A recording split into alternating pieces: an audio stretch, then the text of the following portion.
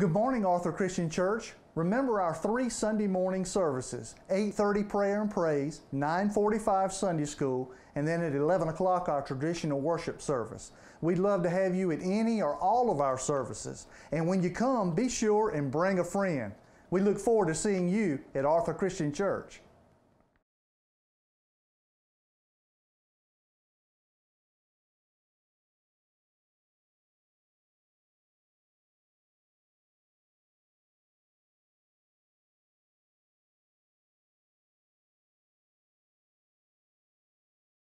And I'm going to continue where we've been going in worship. I'm going to ask you to open up your Bibles, if you would. John chapter 4. John chapter 4. It's where we started as we went into this series. Jesus speaking to the woman at the well. And He says this, starting in verse 21. Would you stand with me and read this? John chapter 4, starting at verse 21. Jesus said unto her, Woman, believe me, the hour cometh when ye shall neither in this mountain nor yet at Jerusalem worship the Father. Ye worship ye know not what. We know what we worship, for salvation is of the Jews. But the hour cometh, and now is, when true worshipers shall worship in spirit and in truth. For the Father seeketh such to worship. God is a spirit, and they that worship Him must worship Him in spirit and in truth. Let us pray. Heavenly Father, I just ask now that, God, You be here with us. God, I thank You for times of prayer, of times of praise. And God, now at this time as we come to Your Word, God, I know there's power in Your Word, there's power in You and Your Holy Spirit, which is promised to be here with us now. And as this song, the message of the song that was just sung to You, God, may it remind us, God, that we just want more and more of Your revelation to us through Your Spirit. God, draw us closer and closer to You. Be with us now, God. I ask for power to be in this message, not by my might, not by my strength, but by the power of the Holy Spirit in You. It's in Jesus' name we pray. Amen. Please be seated. John chapter 4 tonight. I'm not going to review where we've been, but we've been talking about worship. And I want to carry you through a story today of biblical proportion. And I hate using just saying a story, because in our words today, when we hear stories, sometimes we think that it's got some false pieces to it. But no, if it's coming out of the Bible, it's exactly as it is. And so follow along with me. I'm going to read you a story starting in John chapter 4 as we talk about Jesus' experience where He goes and meets a lady at the well. Read along with me if you would, starting at verse number 3. He left Judea and departed again into Galilee, and He must needs go through Samaria. Then cometh He into the city of Samaria, which is called Sychar, near the parcel of ground that Jacob gave to his son Joseph. Now Jacob's well was there. Jesus therefore, being wearied with His journey, sat thus on the well, and it was about the 6th hour. There cometh a woman of Samaria to draw water. Jesus said unto her, Give me to drink. For His disciples were gone away into the city to buy meat.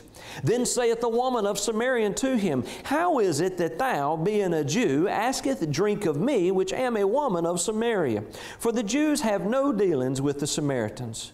Jesus answered and said unto her, If thou knewest the gift of God, and who it is that saith to thee, Give me to drink, thou would have asked of Him, and He would have given thee living water. The woman saith unto Him, Sir, thou hast nothing to draw with, and the well is deep. From whence then hast thou that living water? Art thou greater than our father Jacob, which gave us this well, and drank thereof himself, and his children, and his cattle? Jesus answered and said unto her, Whosoever drinketh of this water shall thirst again. But whosoever drinketh of the water that I shall give him shall never thirst, but the water that I shall give him shall be in him a well of water springing up into everlasting life. The woman saith unto Him, Sir, give me this water, that I thirst not, neither come hither to draw. Jesus said unto her, Go call thy husband, and come hither. The woman answered and said, I have no husband. Jesus said unto her, Thou hast well said, I have no husband. For thou hast had 5 husbands, and whom thou now hast is not thy husband, if thou sayest truly. The woman saith unto him, Sir, I perceive thou art a prophet. Our fathers worshipped in this mountain, and ye say, In Jerusalem is the place where men ought to worship. Jesus saith unto her, Woman, believe me, the hour cometh when ye shall neither in this mountain nor yet at Jerusalem worship the Father. Ye worship ye know not what. We know what we worship, for salvation is of the Jews. But the hour cometh, and now is, when true worshipers shall worship the Father in spirit and in truth. For the Father seeketh such to worship Him. God is a spirit, and they that worship Him must worship Him in spirit and in truth. The woman said unto him, I know that Messiah cometh, which is called Christ. When He is come, He will tell us all these things. Jesus saith unto her, I that speak unto thee am He. There's several things I want to bring out here, and I'm going to give you the shorter story, because I carried our early service right on up till Sunday school hour. I might carry y'all to supper tonight, and y'all would be upset with me. But there's some things that are just a must that we look at. First of all, it says Jesus must needs go to Samaria. In other words, remember that Jesus, although the Son of God, as He is on this earth in His earthly ministry, He is man, God in the flesh. And He was dependent to live just as you and I live, to be directed by the Father. You see, Jesus was led by the Spirit. And so there were times in His life in communication with the Father that the Spirit gives Him an unction. It gives Him something that says, this is what I want you to do next. It's kind of a leading, and Jesus followed that leading. Now, just a little background. As we were to look at things, if we were to go Old Testament history, we know that God chose His people, and they were divided into 12 tribes, what we know as Israel, the 12 tribes of Israel. Well, in their living, and this would take several sermons to go through, in their living in different times of going to God and getting away from God and being displaced, part of the Jews ended up marrying outside of the 12 tribes. Now, there was a reason God told those specific individuals, no other time in history, but in the time of Israel, He told the 12 tribes, do not marry outside of exactly where you are. If you remember the reason, He says, they all follow other gods, and it will pull you away from me, your God. That was the only time in biblical history we ever see anything like that, and people today still use it improperly. But that was God speaking directly to Israel, and He told them, don't leave any of the 12 tribes, because you 12 are focused on me as your God. And the other inhabitants of the world are focused on false gods. And so what happened in this time, we end up having some Jews in times of oppression, times they're moved, that ended up marrying some from Samaria. They became known as the Samaritans. They had a half Jewish heritage and a half Samaria heritage. And you know, there are times of battling back and forth and the oppression, and it's time to rebuild the temple one day, and the Samaritans came and wanted to help Israel rebuild the temple. And they said, we don't want your help.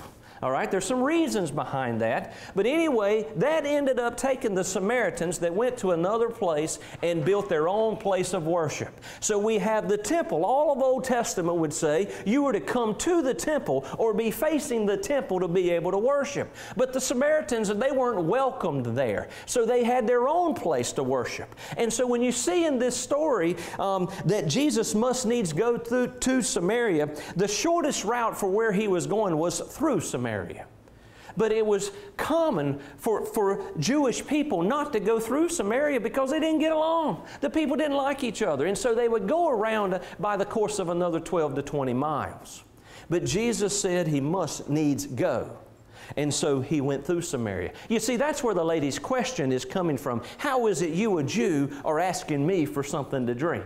But let's get on past that and understand now. Jesus comes to the well. He's by Himself, and it says it's the 6th hour. It is the hottest part of the day.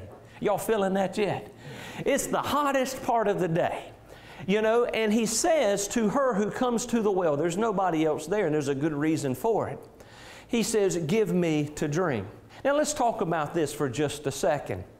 Here Jesus is, He's not supposed to be talking to a Samaritan anyway by culture standards. And here she is, she's coming at the hottest part of the day. Why in the world would she do that? Did she forget her water early? No, the truth is, because of her sins and the way that she has lived her life, she is scorned by her own community. She's talked about because she's had so many husbands and now lives with a man that's not her husband. She's ridiculed in so many ways. So she chooses to take the very thing she has to do every day, her job, her work, for substance. They would have to make this trip at least 5 to 8 times a day to go to the well and get water. They couldn't turn on the faucet and have Belle Arthur's finest. She goes at the hottest point of the day because nobody else would be there to bother her. And so here she is at the worst time in the world, the hottest point, and Jesus says, give me something to drink. And after they get past, you're not supposed to talk to me, Jesus says this in verse 10. If you knew the gift of God and who it was that saith to thee, give me the drink, thou would have asked of Him, and He would have given thee living water. What is this living water? You know, for clarity, if you would, real quickly, turn to John chapter 7, verse 37. John chapter 7, verse 37 through 39 says this. In the last day, the great day of the feast, Jesus stood and cried, saying, if any man thirst, let him unto me and drink. He that believeth on me, as the Scripture hath said, out of his belly shall flow rivers of living water. If you still don't get what that is, the great thing about Scripture is it will tell you. The very next verse in verse 39, but this spake he of the Spirit, which they that believe on Him should receive, for the Holy Ghost was not yet given, because that Jesus was not yet glorified. So the living water Jesus is speaking to the woman of the well is talking about the Holy Spirit that was going to come upon all believers that you and I get to have today. He says, if you knew what it was I'm trying to give you, you would take it. But notice her response, verse 11. The woman saith unto him, Sir, thou hast nothing to draw with, and this well is deep. From whence then hast thou this living water? Art you greater than our father Jacob, which gave us this well? At the very time Scripture is being spoken of here, that well has been there for over 1,000 years. You know, today, that is the one site, without a shadow of a doubt, there's no guessing about it, the one site completely known for sure that Jesus sat. It is still there today. You know something else? It still flows living water. All right? From that, I'll come back to that again. She says, well, how are you going to do this? Verse 13, Jesus answered and said unto her, whosoever drink of this water shall thirst again, but whosoever drinketh of the water that I shall give him shall never thirst. But the water that I shall give him shall be in him a well of water springing up into everlasting life. You see, there was something special that Jesus was trying to give her. There's an encounter here. There's a conversation taking place. And then she says, the next thing Jesus does is He cuts straight to the heart and He goes to her deepest, darkest secret in sin. He says, call your husband, come here with you. Now, for you and I, those words would have probably been different. But there would have been words. There would have been something that Jesus could have spoke directly to our bones about. She knew immediately, you got to be a prophet. You know, for years I was taught, and I think incorrectly, there's commentaries that would lead you this way, that the next thing that happens is, because she feels the pressure, she wants to turn the conversation somewhere else. And that's why she says something about worshiping on a mountain. I just don't think that's the case anymore. As I read and as I look at this more and more, here's what I think was happening there. She understands now, okay, we're talking religion. I can see there's something about you as a prophet. So she goes to the very next thing which would come to mind when we're speaking about belief in religion. It's about church. Now, they didn't have church, they had temple. But they had the assembly of the people coming together. And that's when she throws this question out. Well, the Jews worship in Jerusalem and we worship over here on the mountain. And one day a prophet will come and tell us which one is right. She's understood conflict. Let me tell you something else that she's understood. She knows some of the words of God from the Old Testament. This is a lady that probably goes to church of their day. She probably has been in their worship service because it's passed from one generation to the next. She's at this place. She understands some things. What I want you to see is she's had a religious experience. But she's still living deeply in sin.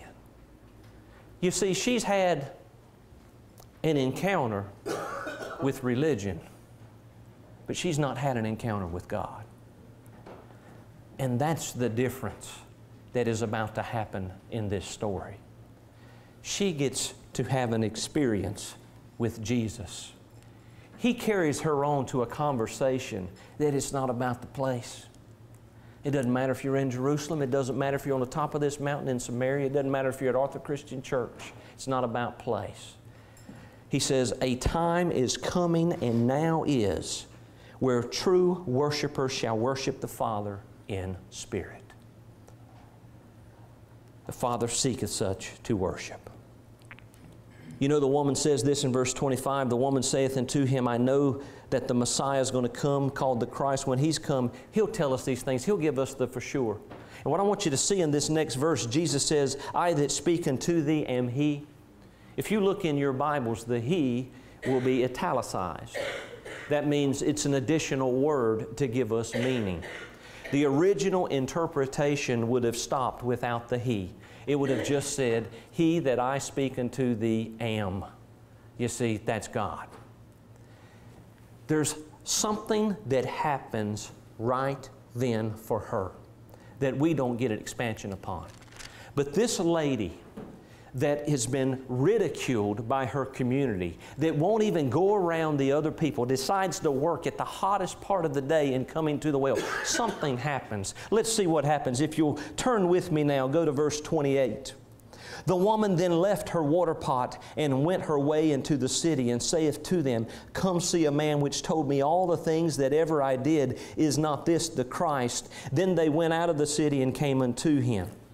There's some things in there with the disciples I'm not going to go into today. But what I want you to see is this lady who has been ridiculed, not accepted by everybody else because of the sin of her life. When she has an encounter with Jesus, she leaves everything about the carnal, everything there is about the world and what she sees, and she runs back to the very people that ridicule her, talking about Jesus Christ. You got to come see this man that I have seen. You've got to come experience. You need to come talk. There's something special about him.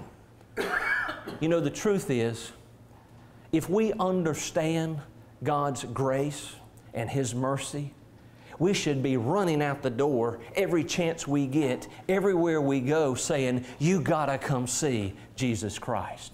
You see, church can end up just being this religious experience. They were having plenty of it, the Jews and the Samaritans, and they were missing the actual experience of being in the presence of God. You see, that's what worship is. Worship is in God's glory. It's as we're lost in His presence. We're in the presence of God. And we see that this change took place in her. And I want you to see what else happened as she goes out and runs. Skip with me down to verse 39. And many of the Samaritans of the city believed on Him for the saying of the woman. Her testimony, it says, in which she testified. People just believed her. They didn't even believe a word. They didn't believe because of the experience with Jesus. They believed her, who they had scorned in every way. That's how changed this lady was. She was on fire for Jesus Christ.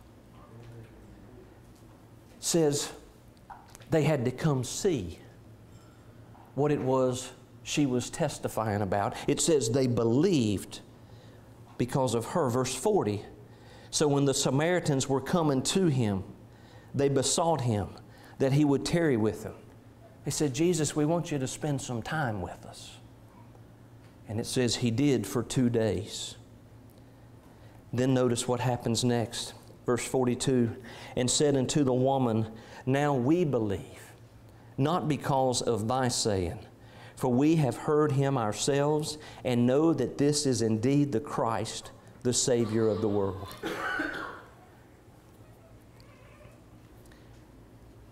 I want you, my hope for you, my prayer daily for you is that you can experience Jesus Christ every day. Experience Him. Don't get in organized religion. I can fight that mess all day long, back and forth both ways. Throw labels out. Throw denominations out. There's one Jesus Christ in His church. Experience this living water in which ye shall never thirst again. That's His Spirit, and that's His promise to every believer. You see, that's what happens when we have an experience with Jesus. They came because of her experience, and then they got to experience the Savior as well. I don't want you to experience Jesus through me. That's only going to carry you so far. I want you to experience Jesus through you in Him, meeting at the well. But I will tell you, when that happens, Jesus is going to meet you right there. He's going to get to the deepest, darkest place you've ever had in your life. You remember Hebrews 4? It talks about God's Word and how it cuts right to the bone and joint to divide asunder. In the next verse, I think it's verse 5, it says, or verse 6, that we're just laid open. You see, that's how it is when we go before Jesus. We're just laid open. But you know what? It's okay. Because Jesus says, I did not come to condemn. I came that you may have life and have it more abundantly. But that's the place where we meet Him and where we experience Him. And when we experience His life-saving grace and love, that even though I could be whatever it is in sin in my life, He has died for that. It's removed. He gave me His righteousness, and He took my sin. That's the Jesus Christ I know. You see, we have to experience Him. Jesus' disciples, they're lost. I don't mean lost in salvation. They just ain't getting it together. They've been following Him. They don't understand what it is He's doing. They went to buy meat. They come back and they see Him talking to this woman, and this is what they do. They're like, what is He doing talking to that woman? Y'all know what I'm talking about. You've done that same thing. There's a Jew talking to a Samaritan. We're not supposed to do that. They don't say anything, but they perceive something. Then they go to Him and they say, hey, if you look in this same chapter, He says, hey, Jesus, we brought you something to eat. And He says, I don't need your food. I have other food. I have spiritual food. They don't get it. You see, they're still living in the carnal mind. This lady has been going to church in the carnal mind over and over and over again. There's been no life-changing experience in her life until she had an experience with Jesus. And from there, she ran to tell others about it. You know what they did? They came because of her testimony, and they experienced Jesus as well. I'm on what page is that song on, Kathy? There's a song, Blessed Assurance, 289. Don't worry, I'm not going to sing to you today. But I want you to look at the message in this song. If you could put that up for me. Blessed Assurance, hymn number 1, verse 289. Blessed assurance, Jesus is mine. Oh, what a foretaste of glory divine. Heir of salvation, purchase of God, born of His Spirit, washed in His blood. Listen to the chorus of this. This is my story. You get that? It's your story. This is my story. This is my song, praising the Savior all the day long. This is my story. This is my song, praising the Savior all the day long. Verse 2 says, perfect submission because our life has been changed. Perfect delight, visions of rapture now burst on my sight. I can't wait for that day, but I know, God, it's in your hands. Angels descending, bring from above an understanding. There's another world you're not seeing, a spiritual world. God in chapter 3 has been talking about the kingdom of God just before this very occurrence, and His disciples aren't getting it. It's all around you, but you can't see it. You see, when we live in the carnal, all we can do is live where we touch and we see. But there's so much more God has for you right where you are. Verse 3, perfect submission, all is at rest. I am my Savior and happy and blessed. Watching and waiting, looking above, filled with His goodness. This last one just gets me. Lost in His love. What a joy it is to just get lost in the love of God. But I don't want you to experience that through me. I could talk about it all day long. Have you been lost in His love? Where you just disappear from this world in with Him? You see, that's the worship that Jesus is speaking of. We're going to sing this song and we're going to end service. But I can't help but think that God is speaking to somebody in some way. Some way. And I just ask you not to quench whatever that speaking is. Whether it is to give Him praise, whether you need to accept Jesus Christ as your Lord and Savior, maybe you want to join this church, maybe you just need prayer. I don't know. God knows, and He's talking directly to you.